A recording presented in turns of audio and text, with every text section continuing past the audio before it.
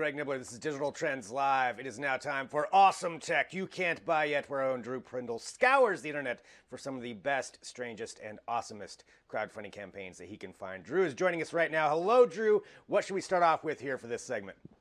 Let's talk about the camping gear, the Pinnacle Pro, this amazing modern high-performance stove. Just because it's summer, it's camping season, I think this is something that people are going to be particularly interested in just because of the time of year that we're in right now. But this thing is amazing. So you remember those kind of dumpy, like Coleman suitcase stoves that are still out there for some reason? I exactly have one of those that I used this weekend and thought this thing is way too old for me to be using. So this is perfect timing. So this is that, but on steroids. It's basically like if Apple took that and redesigned it and made it amazing. It's from this company, GSI Outdoors. They're from Spokane, Washington. They make really, really good stoves. And this is their first kind of like bigger camp stove thing. It's amazing. So first of all, it's super slim. It's only like 1.4 inches thick. So it'll fit in your trunk really easily. It won't take up a ton of space. It's really lightweight as well. But despite that, it also is like crazy high performance. They put these really great burners in it that I feel like the trick with camp stoves is they're either good at simmering or they're good at boiling, and they're not. You kind of can't really have both. It's either like it's just to boil water and that's all this thing does, or it's kind of a stove and it's not really good at boiling water quickly. They put like these amazing 11,000 BTU burners on there, and it can kind of do whatever you need it to. It's also got these nifty cutouts so that the pan, you can swivel it and the arm doesn't hit there. So yeah, it's really just a really well thought out, well designed camp stove. Yeah, this thing actually looks awesome. So it's and GSI, I am aware of that company. They are a good, solid company. Let's see. So it's got 23 days to go. It's well overfunded. So everybody wants one. I think everybody is camping a lot more this summer for some reason, Probably. some weird reason. But yeah, $175. That's not bad. Yeah, it's a little steep, but honestly, something like this, it's going to be much more convenient, much nicer to use than your Coleman camp stove, and it'll probably last for quite a long time. So it's an investment in nicer gear, and you're never going to regret that. Yeah, 100%. All right, going on from that one. What's the next one you want to hit? All right, we got to talk about the WonderSpray, which is such a hilarious name. It's so they call this thing a portable butt shower, which is the most ridiculous. I mean, they just get right to the point. Yeah, it's basically a portable bidet, but for some reason they felt compelled to call it a butt shower. But really, it's pretty self-explanatory. It's a little like canister that you can fill up with water, and it like pressurizes it, and you carry it around, and then when it's time to go to the bathroom and clean up, you just I guess stick this thing between your legs and hit the button and hope that your aim is good, and it'll bidet you up, I guess.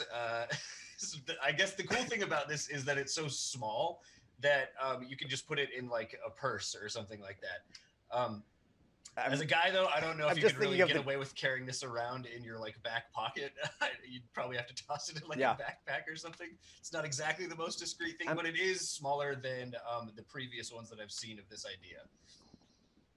I'm thinking of this going back to the time when we used to, travel by airplane, just going through airport security with this thing and explaining that, no, that's okay, officer, that's my portable butt shower. That's what I've got there. All right, so you've got this. This has been, it was a $25,000 goal. It's been funded to $68,000. So if you want to get one, it is on there. I mean, technologically speaking, that's pretty great. So people can back that one on there.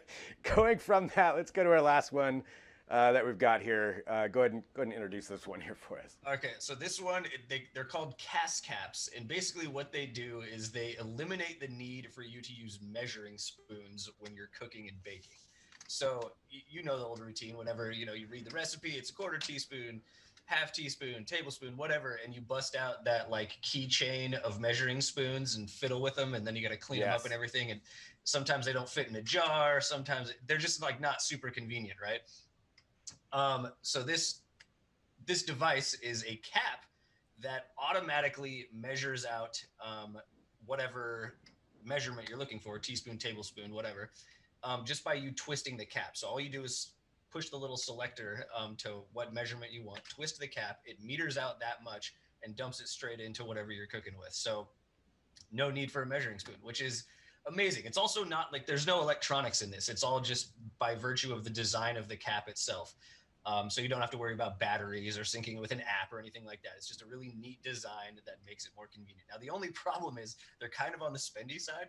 So in order to like outfit every single one of your spice shakers in your kitchen, it would probably cost you like multiple hundreds of dollars.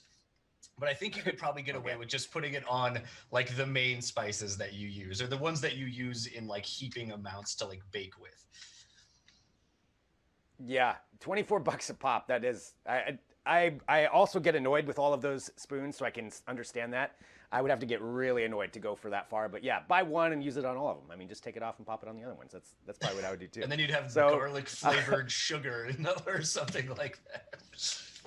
As much as I cook, it wouldn't matter anyway, which is not at all. So going from there, again, awesome tech you can't buy yet. We've got all of these up there on our site that you can go and take a look at. It seriously is a lot of fun. If you want to spend some time today, just go through and take a look at all this stuff that Drew finds online. Some of them are really cool. I do kind of want the stove. I'm going to pass on the second one. Maybe I'll get the spice shaker. But going from there, all right, Drew Prindle, as always, thank you so much, sir. Yeah, see you around.